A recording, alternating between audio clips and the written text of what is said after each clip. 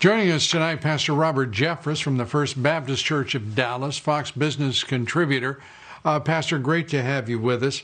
I know that you've expressed your best wishes to the President and the First Lady. We're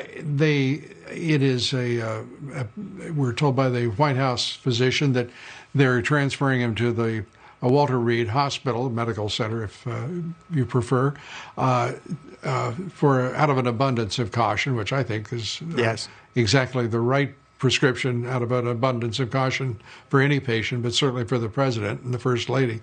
Your thoughts? Well, Lou, I talked or communicated with several of his inner circle today, and they said the president was in great spirits. You know, he is as tough as a bull, and I think he's going to recover from this quite rapidly. But, Lou, this is a time for all Americans to be praying for the president. And, look, that's easy for me to do. He's a friend. I think he's the greatest president in my lifetime, if not history. But I think the Bible says we should pray for those even if we don't support them. And, you know, there are people out there, I don't understand it, but actually hate this president. And I've seen as a pastor, nothing causes hate to disappear any more than praying for somebody. You can't hate somebody you're praying for. And so I would encourage everyone out there to pray for this president, because after all, in the end, we are one nation under God. We are. But God has chosen to let us make our way in this nation. And we find ourselves on the precipice of the abyss, in my opinion.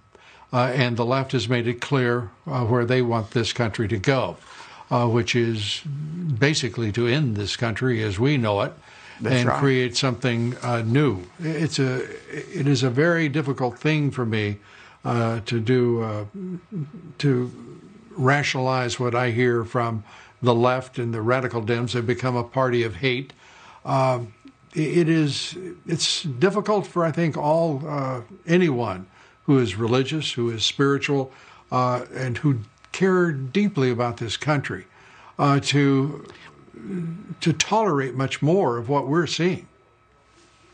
Well, that's right, Lou. I mean, you have in Washington, D.C., saying a church of 100 can't meet outside to worship, and yet they allow thousands of protesters to not just protest, but riot in the streets without any intervention at all. That's the kind of agenda the left has, to shut down the churches, shut down people of faith, and allow anarchy to reign. And that's why we must turn out on November 3rd or before to support the greatest president of our lifetime. If not, anarchy is going to rule. First Amendment rights are going to be squelched, and we won't be able to recognize this country 3 years from now if Donald Trump does not regain re-election.